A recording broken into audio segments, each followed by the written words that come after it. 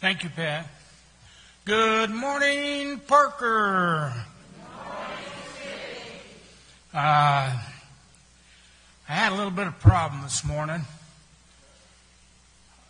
Kathy's been washing my clothes in hot water, I think, because all the pants in my closet have shrunk. So I couldn't find a pair of pants. I'd get a pair of pants out, I'd slide the belt in, I'd try and get them on, couldn't get them on. Tried a second one, couldn't get them on. Said, I'm trying one more and then I'm going back to bed. So, please make sure you sign your name and put this in the bulletin. If you don't, I get in trouble. Shelley gets mad at me because we get a count of 50 or more and we get 30 in the offering plate. So I get in trouble. Now, I mess her up, though. I check first-time visitor or something like that, just to mess her with her. But anyway, I got a Christmas present that I really liked. I got a Mr. Coffee mug warmer. And usually in the morning when I'm having my quiet time and my time at the breakfast table, I have about a half a cup of coffee, and then it'll get cold. And I hate cold coffee. Well, I got this Mr. Coffee. I says, well, I'm going to give it a try. And I flipped it on and put my coffee mug in there. And I get hot coffee all the way to the bottom. It's great. All righty. Let's go to the Lord in prayer, please. Heavenly Father, we thank you for this time this morning when we can come be with each other and be with you. Father, help us to seek forgiveness for anything that might be separating us from you so that we can be one with you and one with each other this morning. Bless Pastor Alex as he brings us our message. And Lord, we just thank you. In your name we pray. Amen. Do we have a video? Okay.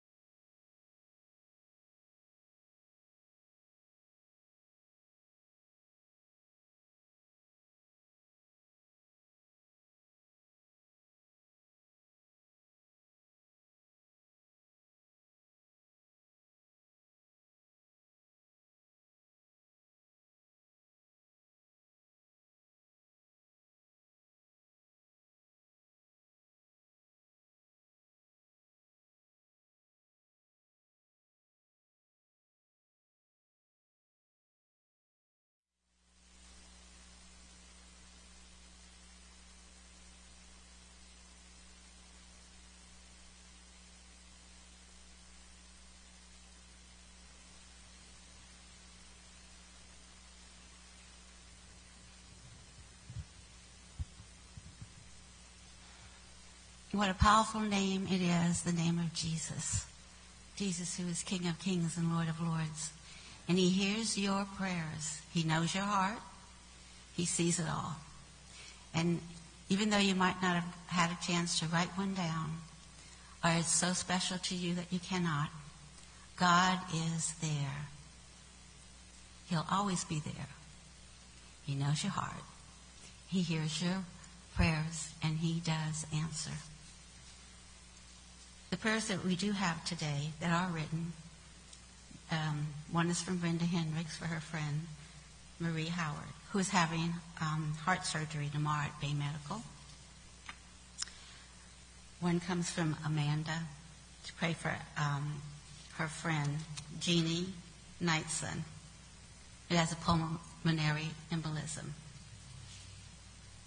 One is to pray for Ashley and Andrew, our pastor's daughter and son-in-law. They both have COVID. And one is to pray for the family of Mary Lou Dodson. Her granddaughter passed away. So before we do pray on these prayers and the ones upon your heart, before this happens, we are also, the pastor asked, to pray for the council. So all those that are council leaders for 2022, can you stand up to be acknowledged who you are for our congregation, that you might be prayed for in this year, that we would do the work of God and glorify the name of Jesus. Thank you so much, Kathy. And if you're not shy and you'd like to come forward and face the congregation, we'd like to pray for you. If not, you can just stand where you are. But we would like to pray for our church council members, and I'd like to recognize who they are. And we'll start in the back. And Judy, if you'll raise your hand. And Judy is in charge of congregational care. And then in front of her is Dawn. And Dawn, you do a little bit of everything. I'm just going to call you the finance person, but what's your title? She's our treasurer, okay. And I'm going to keep on coming down this way. I don't know if you can see it from home, but I'm going to say their names. So this is Bruce. And Bruce is our trustees chairman. And you wear a couple of hats. What other hat? He's our lay leader as well. And then we're going to work our way around to the back. And this is Mary Smith. And Mary is our council chairperson. Is that the only hat you wear? You have any other positions? Okay. Yeah, she's the secretary also. She sort of does it all. For those of you that are retired, you know you do more with less, right? Okay. And then in front of me is Kathy. And she is our staff parish relation chairperson. And then moving up toward the back, Brenda is our Christian education chairperson. Or what is your official title? That's what I call it. And she's a lay delegate. That means she makes official votes. So make sure you give her any feedback, any concerns you have for the United Methodist Church. Then working our way back is Gail. And Gail is our missions. And good to have you back as well after being gone, you and your husband, for a few weeks. Did I miss anybody that's not here? Schmitty. And Schmitty is our, is it lay witness? Evangelism. Okay. So thank you. Anybody else that I miss? Okay. All right. Well, let's pray for these prayer concerns. And if you'll remain standing as well, we're going to pray for you guys. I promise it won't be a long prayer. But we want to make sure the 2022 season starts off right, not only for continued prayer each week, which we also pray for these on Monday morning, but also for our council as they lead us as well. Let us pray. Heavenly Father, we come before your throne right now, and as we kneel in prayer, it is as real as the air we breathe. And Lord, we lift up to you these prayer concerns, all that were mentioned, those that have lost loved ones, those that are recovering from sickness and for their health. We lift them up to you, Lord, those that are new prayer concerns, those that are recurring. Lord, we just ask in the name of Jesus, with all heads bowed and all eyes closed, that you bring healing and you bring comfort to those who need it this and every day. And Lord, we also, while our council members are standing, Lord, thank you so much for their willingness to serve and to stand in the gap, for bringing continuity for this church that has been around for many, many years. And Lord, we thank you for our friends and visitors and those watching from home who serve in different kinds of ways, whether it's through prayer, through generous givings, whatever it is, we thank you, Lord, for them as well. Because we know, Lord, your word says where there is no vision, the people perish. Lord, this is your church and you are the head and we are the body. We're so honored to be here in your presence, and help us to follow you all the days of our lives until you call us home. This we ask in the name of the one who taught his disciples to pray, saying, Our Father, who art in heaven, hallowed be thy name. Thy kingdom come, thy will be done, on earth as it is in heaven. Give us this day our daily bread, and forgive us of our trespasses, as we forgive those who trespass against us.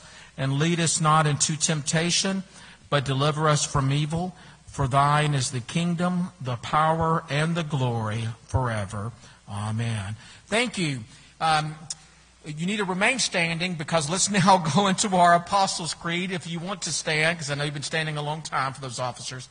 But everyone else, if you'll join us for the Apostles' Creed.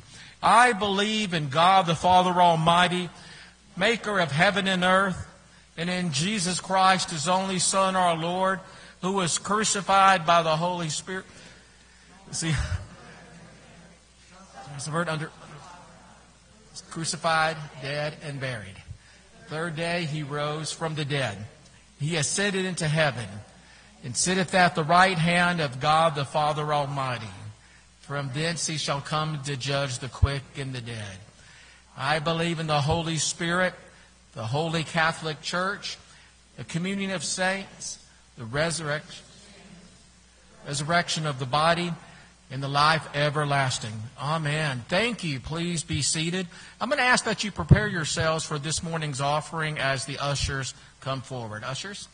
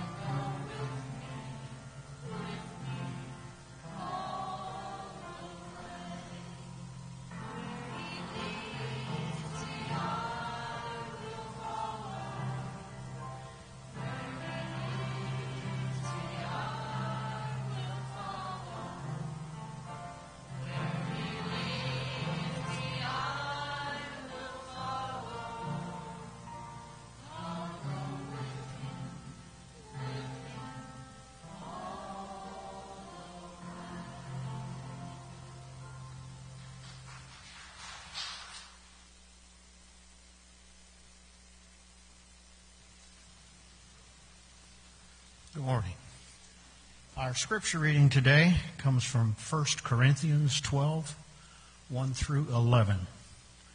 Now concerning spiritual gifts, brethren, I do not want you to be ignorant. You know that you were Gentiles, carried away to these dumb idols. However, you were led. Therefore I make known to you that no one speaking by the Spirit of God calls Jesus accursed. And no one can say that Jesus is Lord except by the Holy Spirit. There are diversities of gifts, but the same Spirit. There are differences of ministries, but the same Lord. And there are diversities of activities, but it is the same God who works all in all. But the manifestation of the Spirit is given to each one for the profit of all. For to one is given the word of wisdom through the Spirit, to another the word of knowledge through the same Spirit, to another faith by the same Spirit, to another gifts of healings by the same Spirit, to another the working of miracles, to another prophecy, to another discerning of spirits, to another different kinds of tongues, to another the interpretation of tongues. But one and the same Spirit works all these things, distributing to each one individually as He wills.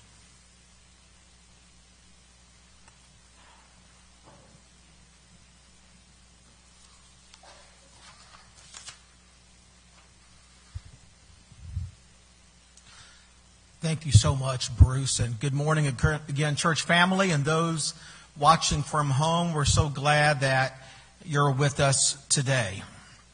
I want to share with you a message: spiritual gifts and church growth. An outline has been provided for you in your bulletin, or you can follow along on the monitor as well.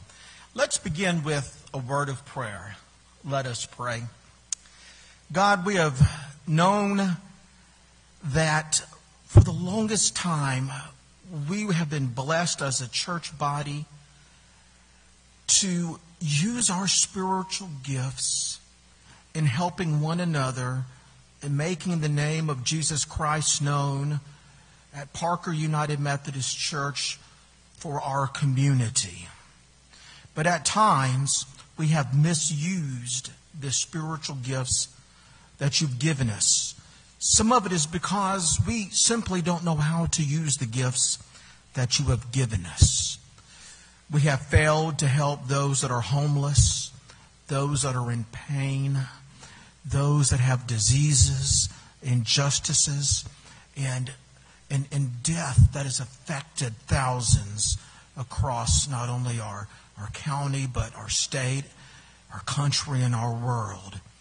Lord, and give us the courage that we need to help those that feel downtrodden, that feel marginalized, that are considered outcasts in our society.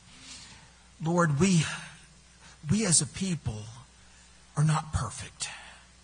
And in our imperfection, we think selfishly too much about ourselves as we think about bigger homes, about climbing the corporate ladder, about driving fancier cars, about wearing the finer things in life, but at the expense of those that live below the poverty line.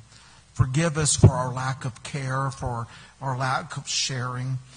Help us with these gifts that you give us to help those that are in need, to build your kingdom for your people here on earth. In Jesus' name, amen.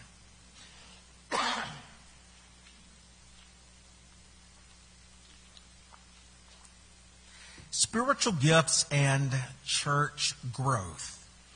You know, the United Methodist Church recognizes today as the first special Sunday out of 6 within our denomination globally.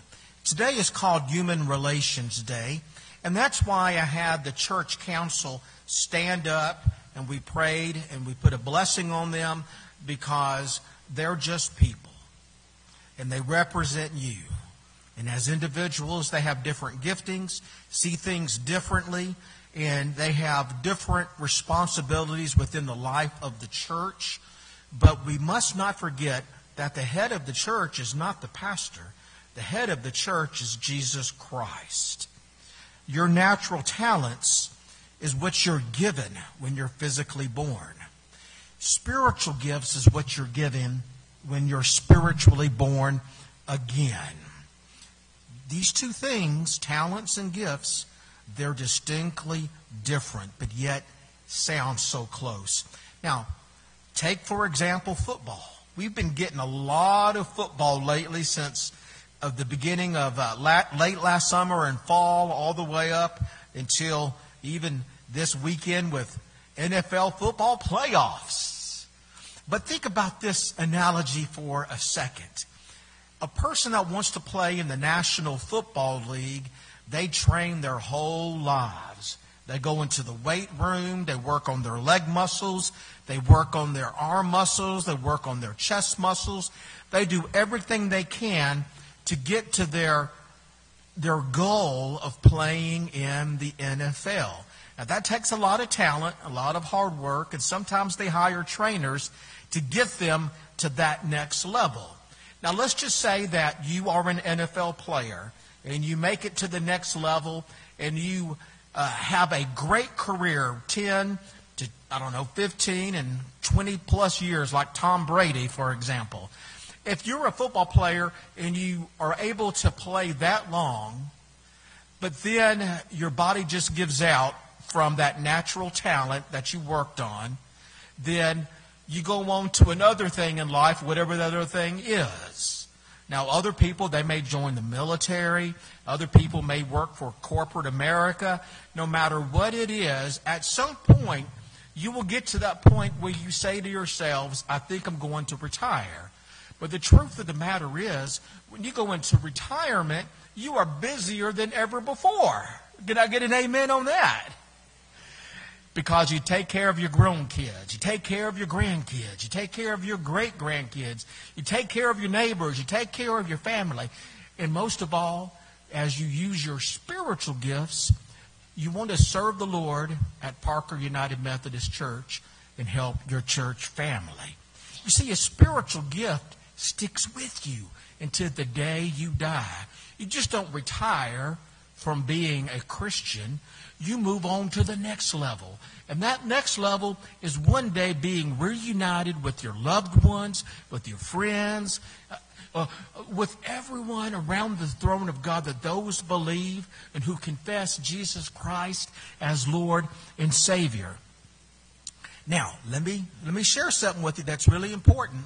If you've never lived out your spiritual gifts, you don't lose them. They just stay dormant. They sort of sleep deep down inside you. But if you activate those gifts, if you mobilize for ministry, then you will see a blessing that you've never seen before. And let me tell you, if those spiritual gifts are dormant right now, if they're hibernating, church, we need to wake them up this morning. Amen. We're currently in the middle of a Bible study on spiritual gifts. Last week was great. We broke out into several small groups, and I watched with amazement as the people minister to one another. And this coming Wednesday at 1 o'clock, we're going to cover the second half of spiritual gifts. It's around 24 gifts that the Bible says, depending on your interpretation. But we're going to cover the last 12 gifts. That's this Wednesday. Come join us. No prerequisite necessary. But then on our fourth Wednesday Bible study of spiritual gifts, we are going to do a spiritual gifts inventory and reaffirm or discover for the first time what our spiritual gifts are. I invite you to come and bring a friend on Wednesdays at 1 o'clock p.m. But now, let's get on to our message for today, and that's spiritual gifts and church growth. Again, an outline's been provided for you. Let me just give you a quick overview of what we're talking about this morning. Number one, do you know what your spiritual gifts are? And number two, where do your spiritual gifts come from? And then number three, what is the extent of your gifts? In other words, what are the limitations of the gifts that God has given you. Now, let's go back and take a look at that first point that I mentioned. Know the gifts. Turn with me in our text that Bruce read to 1 Corinthians chapter 12, verses 1 through 3. Now, Bruce was reading from the New King James Version, excellent translation. I'm going to read from what's called the Amplified Version because it amplifies what God is saying. Let me read to you what it says. Now, about the spiritual gifts, the special endowments given by the Holy Spirit, brother and sisters, I do not want you to be uninformed. Verse 2. You know that when you were pagans, you were led off after speechless idols. However, you were led off, whether by impulses or habit. Verse 3. Therefore, I want you to know that no one speaking by the power and influence of the Spirit of God can say, Jesus be cursed. And no one can say, Jesus is my Lord, except by the power and influence of the Holy Spirit. Other translations say this: don't be ignorant about your spiritual gifts. Now, I know that sounds like a strong word, but whatever translation you use, what's important for believers in Christ to know is that it is important to know and understand your spiritual gifts. You see, understanding your spiritual gifts and then taking action with those gifts in serving the body of Parker Methodist Church is the key to unlocking your purpose at this church. More than that, it is important for your own personal spiritual growth because God knew you in your mother's womb before you were even born, the Scripture says. You see, once you begin to understand, it gives you knowledge. And when you have knowledge, knowledge removes doubt. And when doubt is removed, you have courage and you have faith in moving in the direction that God has given you for your life in serving our church body. You see, spiritual gifts helps the church grow because it helps us to understand the direction the Holy Spirit is leading us in. Now, if we don't embrace the spiritual gifts that God has given us, then we blindly lead the church into the future. So if you're not grounded in God's Word, knowing how God leads you, the question I ask you is, how do you lead the church? Proverbs 29:18 says this. Again, where there is no vision, the people what? Perish. You know, on Easter of 2013, the border of North Carolina and Virginia was closed for hours between these two states because of a massive car accident. Police reported that 17 wrecks involved 95 cars and trucks. This massive car accident on the border of Virginia and North Carolina left 3 people dead and more than 24 injured. Now, what caused this massive accident? Well, people were driving in a thick fog. The police report went on to say that visibility was hardly even 100 feet. And by the time these speeding cars on the interstate realized that it was too late, and it caused this massive pileup. Church, I have a question for you. How do you effectively lead people in the future if you cannot see? You see, spiritual leadership is seeing further than what other people see. Now, some people may have a different vision. Some people may be nearsighted. Some people may be farsighted. But the vision of God has always been about moving forward. Moses led the people following a pillar of cloud at night and a pillar of fire, rather during the day, and a pillar of fire at night. For us at Parker Methodist Church, we've been through a lot. We've been through hurricanes. We've rebuilt this church. We've rebuilt the parsonage. And you know what? I wasn't around then, but I'm sure it wasn't easy for Pastor John. But let me tell you, he led. And for the church body, they followed. And here we are today. Parker Methodist is still standing. We don't know what God has in the future for us. But I promise you, if you keep your eyes on Jesus, Jesus will help us through that fog. You know, sometimes they say that when you're in battle, the fog and friction of war doesn't cause us to see straight, doesn't cause us to think straight. But as long as our eyes are on Jesus, He'll take care of us. And if His eyes are on the sparrow, how much more are we important than the birds? You know, we have to follow something that's not new. Okay? Not new. We have to follow something that's ancient. We as a church body have been given instructions to understand and know the gifts that God has given us as a congregation. And individually, when we work together, it's a betterment for the whole. Colossians 1:18 says, remind us that we are members of the body of Christ. And it says that He is the head of the church. Now, if the truth be told, sometimes, think about it, if truth be told, sometimes we try to be the head of the church. We think we know what's best, but that's not our job. The first thing we should do is always go to God in prayer. While every church has its own unique style of leadership and leadership within the body, the ultimate leader that we must not forget is Jesus Christ, who is the head of the body. Now this takes us to point number 2. Where do your spiritual gifts come from? Now, let's take a look for the answer in our scripture. 1 Corinthians chapter 12, verses 4 through 6 and verse 11.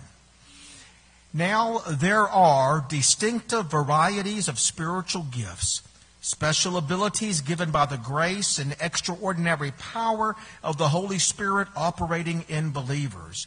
But it is the same Spirit who grants them and empowers believers. Verse 5. There are distinctive varieties of ministries and services, but it is the same Lord who is served. And there are distinctive ways of working to accomplish things, but it is the same God who produces all things in all believers, inspiring, energizing, and empowering them.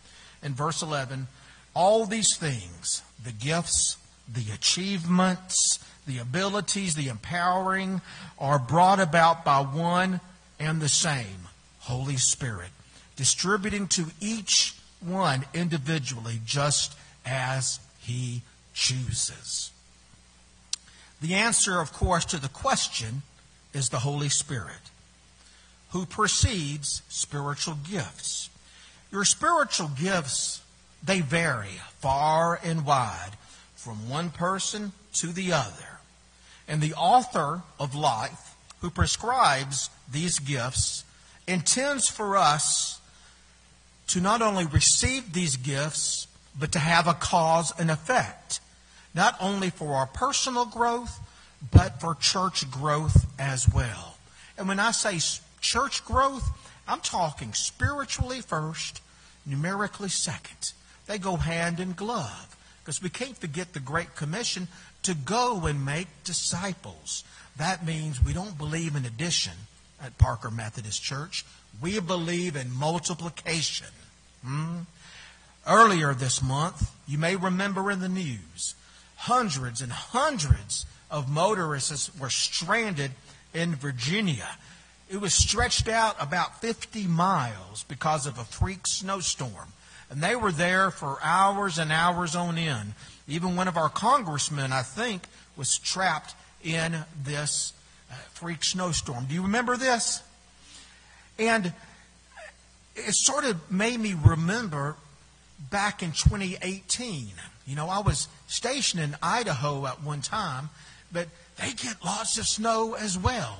But back in 2018, because of another snowstorm that hit in Idaho, a truck pulling a trailer lost control and went off the road. And when this truck went off the road, it ejected a dog out of the cab. And it caused a pileup as well for hours and hours on end until they could clear it. The last thing people remember was that dog that got ejected. It got up and it took off running out in the fields filled with snow. That was the last time they saw that border collie. So they thought. The border collie was found a few weeks later on a farm unbeknownst to the owner. It was helping to herd the sheep. You see, if you don't know anything about border collies, I've owned one before. Their distinctive personality is to herd sheep. I can tell you, because when I owned a border collie, all my dog did was just herd me in the house, run in circles. It's something that's built down inside them that I got to herd. Sometimes I wondered, after they found that dog, what that dog said to itself when it found these sheep. I found my purpose. I found my purpose in serving, to herd these sheep. Let me ask you a question. What were you born to do? What spiritual gift has God given you to serve at Parker Methodist Church? You know, sometimes when I'm in the back shaking hands and people are leaving, some people say to me that they want to do more, but because of physical impairments, all they want to do is just lift up the church in prayer. Then pray. Whatever it is you can do, praying, giving, talking, calling people, sending emails, whatever you do, don't do it for yourself. Do it for the church. Do it for the glory of God. Now, this takes us to our last point. What is the extent of our gifts? In other words, what are the limitations of your gifts? And by limitations, I mean, what are the boundaries? Let me explain what I mean. I once served a church where a man owned a gas station, and he ran a very successful business. Everybody in town knew this man. But he discovered that his spiritual gift was teaching inside the church.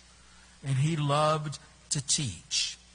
Now, he was talented in running his gas station, but let me tell you, he was off the charts blessed in teaching. What a great teacher. I'll never forget him. 1 Corinthians 12:7 says, the Spirit has given each of us a special way of serving others. When I was serving in Los Angeles, I had a chance to meet the Red Tails. Now, the Red Tails were pilots that came from World War II. The Red Tails were African American pilots who were sent to Europe in 1944 after graduating from pilot school just north of here in Tuskegee, Alabama. The Red Tails were sent to destroy German trains and supply lines and convoys, but air-to-air combat was happening about 100 miles north of where they were. Now, if you can see this picture at home or where you're at, I don't know if these gentlemen are still alive or not, but these were two of the Red Tails from World War II. And one of their missions, they were able to engage in air-to-air combat with the enemy. And on their way home, one of the pilots' names, he had a call sign. His name was Deacon. That's appropriate, isn't it? His name was Deacon. And as Deacon was leading the Red Tails home, he said a prayer over the intercom. And when he prayed, he said, thank you, Jesus, for bringing us back to our squadron safely. Now, one of the other Red Tails was an agnostic. And he said over the intercom, Jesus had nothing to do with it. We just got lucky. Another red tail spoke up and said that prayer makes a difference. Isn't that something? Coming home to their home base there in Italy, they're arguing theology over the intercom. Isn't that something? Just goes to show, hey, people sometimes don't get along up in the air. Sometimes people don't get along down on the ground either. Prayer should be a part of every believer's life. You can't say, all because I don't have the spiritual gift of intercessory prayer, that I can't pray. No, prayer is important for every believer. It's just that some that have the gift of prayer can pray it up more for others. They're more focused on praying, and they can pray for hours on end on other people. Heck, I've had people call me month after month asking how my knee is doing after my reconstructive knee surgery. Listen, those people, get to know them because they are right there at the throne of God. And this ideal of asking God to bless our service members, to bless our country, to bless our church, that's nothing new. That's been going on for the longest of time and centuries. And asking God, again, to bless our church, bless our leaders, bless new people that come in, that's something that we should be doing anyways, because it goes along with agreement to Matthew 28, as I said earlier, and that is to go and make disciples. I said earlier, we shouldn't be adding people. We should be multiplying, bringing them in by leaps and bounds. In other words, if the church is not involved in the equation of life, then the church has no influence on the outside world, and we're just being greedy on the inside. We need to think outward focused on how we can help people. I'm not saying that's what we do at Parker, but I'm saying the church in general around the world should be outward focused, and that's what Jesus said. And after all, Jesus didn't have a church. Jesus is the church. He was the walking church. And when Christ lives in us, we are portable sanctuaries wherever we go. Again, it's important to think about the influence of our church and how we can serve others. Let me give you an example, okay? All these examples are great examples of great things that, humanly speaking, that our world has done. But let me ask you, every time I read something, how can the church also be effective? Now, I'm not saying the church should keep up with the Joneses. If anything, the world should keep up with the church, because in the end, everything leads back to Jesus. Think about it. In 1943, penicillin was invented. And while we believe in modern medicine, we also believe in the power of God in prayer. In 1945, the invention and explosion of the atomic bomb took place. But we also know that God shall judge between the nations and shall beat our swords into plowshares and spears into pruning hooks. In 1948, the United Nations had a universal declaration of human rights. But Jesus said that we should all be good Samaritans. In 1951, remember super glue? It was invented. But we all know that Christ is the glue that holds the church together, making all of its parts work together perfectly. In 1953, the black box recorder for airplanes were invented to record what happens to airplanes. But Psalms 56:8 says, "You keep track of all my sorrows. You have collected all my tears in a bottle. You have recorded each one in your book."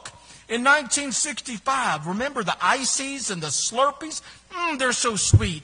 Kids and adults still love them. But the teachings of God are sweeter than honey. In 1969, the first artificial human heart transplant took place. But the prophet Ezekiel said, "I will give you a new heart and a new spirit." In 1973, Motorola made the first call using a cell phone. But Jeremiah 33:3 reminds us to call upon God, and He will answer. And that's through prayer, not a cell phone and not through texting. In 1984, the Apple Macintosh became the first successful home computer. But computers in home offices are being replaced.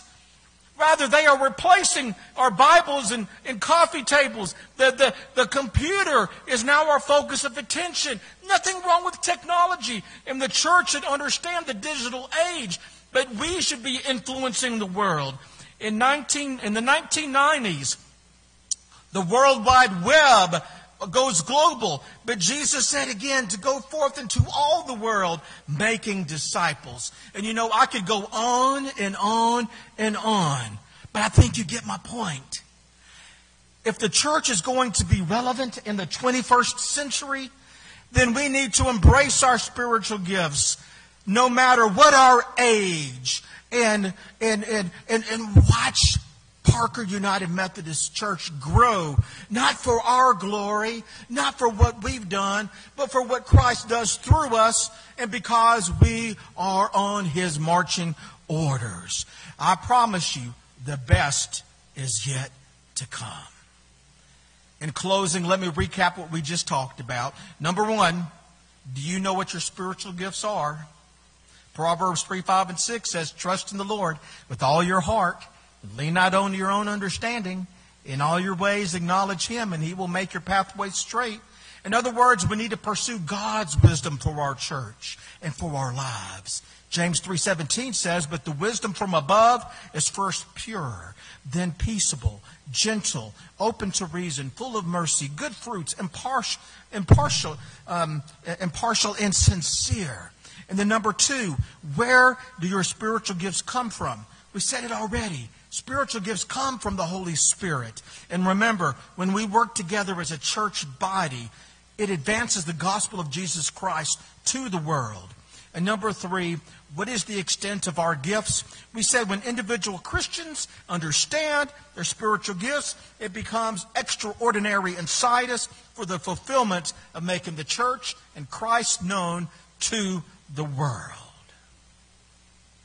Spiritual gifts and church growth. Let us pray. Lord, help us discern what our spiritual gifts are. Not to wish that we had certain gifts, because we are blessed with what you have given us. And we are to be obedient to what we are given, and not to force a gift that's not there. And once we figure that out, help us to ask the question, how can we find ways to use these gifts to benefit the church? Lord, we know you designed spiritual gifts for the service of the church, for spiritual and numerical growth, for extending the great mission statement of making disciples. So simple, but yet so strategic. For building bridges into our community. We ask with humility, dear God, that you help us to find new ways to transform our church, our community, and our world. In Jesus' name, amen. How is it that God is calling you? Listen to this song as we stand, 593 verses 1-3, Here I Am, Lord. And if you would like to join this church by transfer of membership or a first-time confession of Christ, we invite you to come as well. Please stand, 593, all three verses, Here I Am, Lord.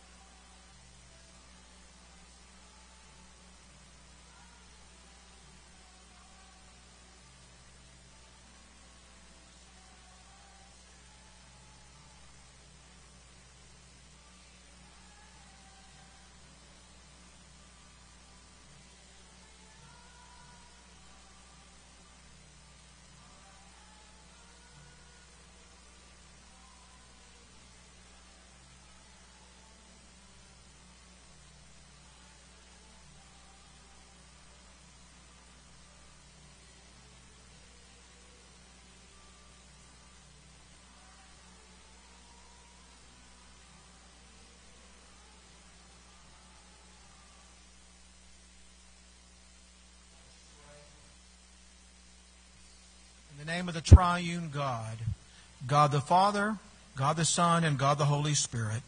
Amen.